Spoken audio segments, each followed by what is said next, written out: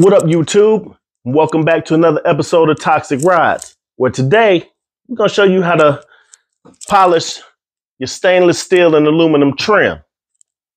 Buckle up. Stay tuned. Toxic Ride.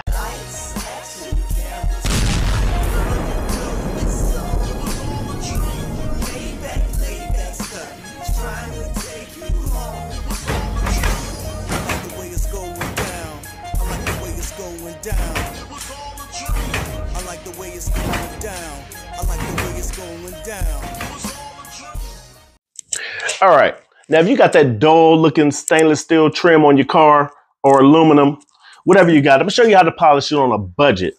So first thing we're gonna go over is everything that you need, and I'm gonna do it as we get to that section.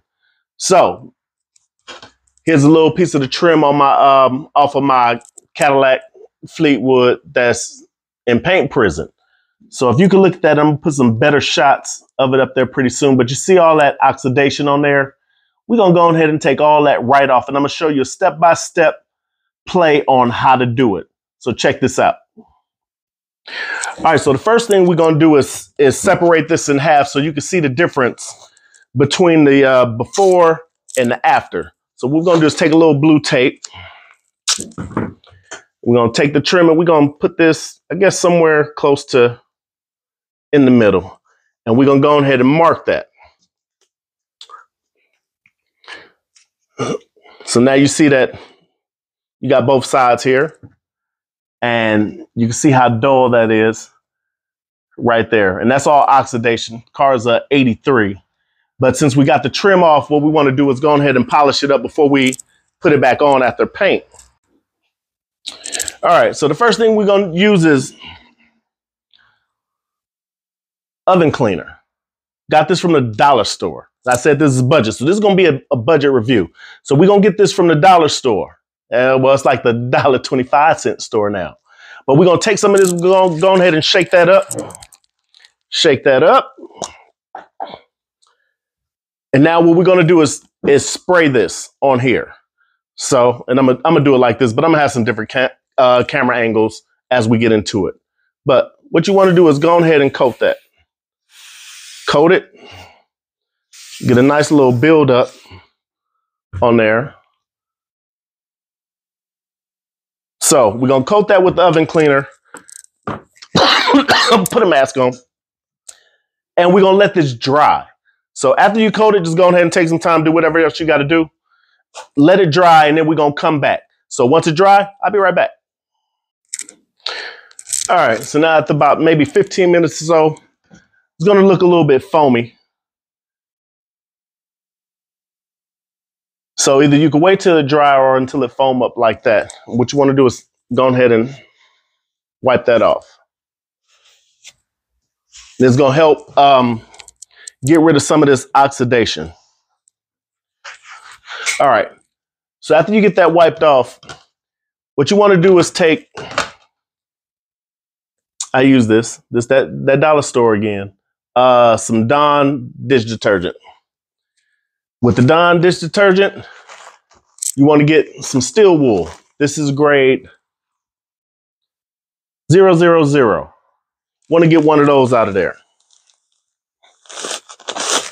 Now, what we're going to do is take this Dawn, and we're going to put a nice little thin layer on top. You don't need a whole lot, just a little bit, just enough to kind of wet it up. From there, we're going to go ahead and rub that out with the steel wool. Just enough to get it clean. This is pretty much just taking off some of that oxidation. It's kind of helping with it a little bit. So go ahead and scrub that off. And, you know, just from that little bit, you can see a lot of this is already coming off with oxidation. It's still going to be a lot, you're going to see a lot of haze in it still. But you just want to clean that off real good as you can. Get it looking good, get it looking nice. All right, so now if you look into this, you can see the haze. But just even from that little bit, you can tell that some of that oxidations came off. You want to wipe it down again. Wipe it down again. Wipe it down. Wipe it down. So now if you look, you can see the difference just with those 2 steps between here and this is your original side.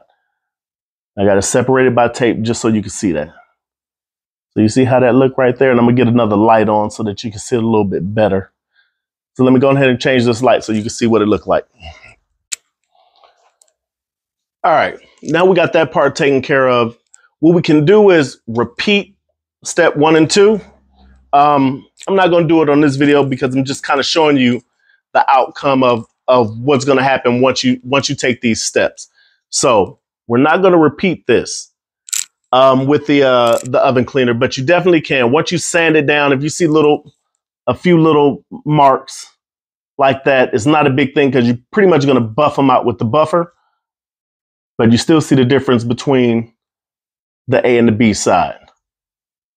So after that step, we're gonna get to the buffer. Now with the buffer, you need 2 different rouges. You wanna use the red. This is a red rouge right here. I got the big stick. I got some little small ones somewhere over here. But you can use the red. And after the red, you're going to finish it up with the green. So I'm going to start with the red process to show you how it's going to come out after you do the red. And then we're going to go to the green. So I'm going to go ahead and buff this out with the red, show you how it come out, and then we're going to go with the green. So hold on one second while I get this set up. All right, before I forget to tell you, before I start this buffing process, what you want to do is get you a wooden stick and go ahead and tape your trim to that.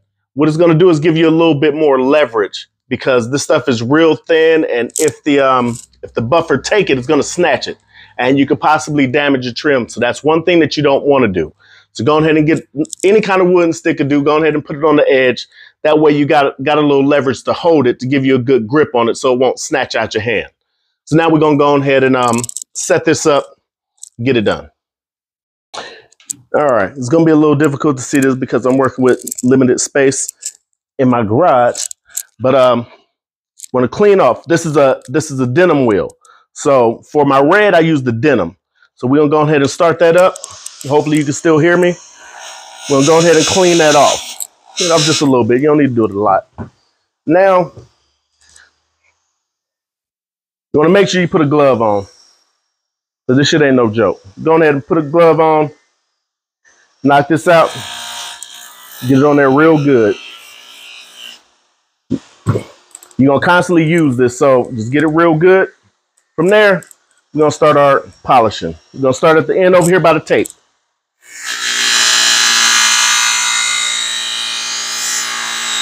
Now what you want to do is you definitely want to let the buffer do the work. So what you don't want to do is push it on there, do it real hard, because that's not gonna change anything. So go ahead, just do it lightly go across it.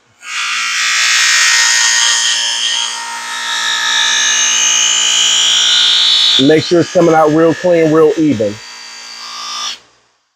Once I get done, you're gonna go ahead and just continue to do it, but then you'll start seeing a lot of the oxidation come off. So you're gonna get some little spots, and when those little spots get real clear, then that's where you're gonna know the oxidation is.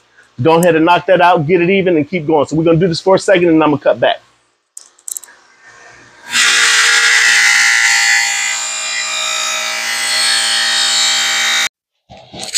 All right, now we got that piece finished. I'm gonna show you what it looked like.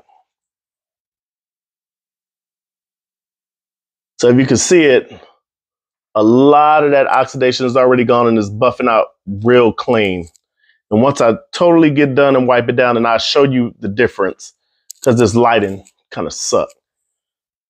But for instance, here's what we started with. You can see that good? You see all that oxidation on there? Now we go to this side where it's almost all gone. But for something at home, this is definitely what you want to use. So now that it's done with the red rouge, what we're gonna do is we're gonna wipe it down a little bit. Wipe it down.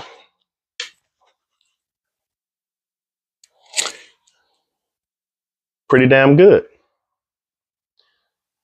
So now what we're gonna do is go to our cloth wheel, and we're gonna just touch it up real quick with a little green. And after that, we go to the next step. So check me out.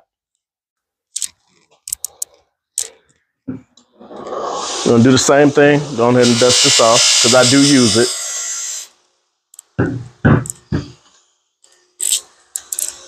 Get my green, put my green on there. Put it on there real good. Now we're gonna polish it up.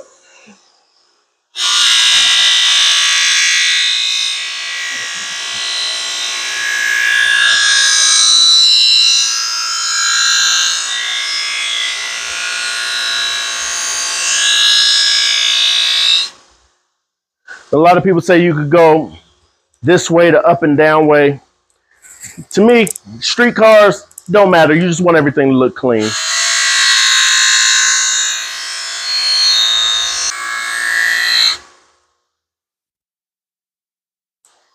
All right. I don't know if you see this, but I hope you can. See how clean that look? Oh yeah. So I'm gonna go ahead and finish this up, and I'm gonna come back to you. All right. So now that we got the polishing done with the buffer. Oh yeah, by the way, that is a Harbor Freight's cheap $59 buffer. So for what it's worth, it's really good. You get your good buffer, and it's damn sure gonna do a better job. But we're doing this on a budget. This is my car. Don't tell me how to do my car. I do it the way I want to. But we're finna take you outside in the sun a little bit because the lighting in here is not that great. And I'm gonna show you what it looked like. So let me take off this tape right here.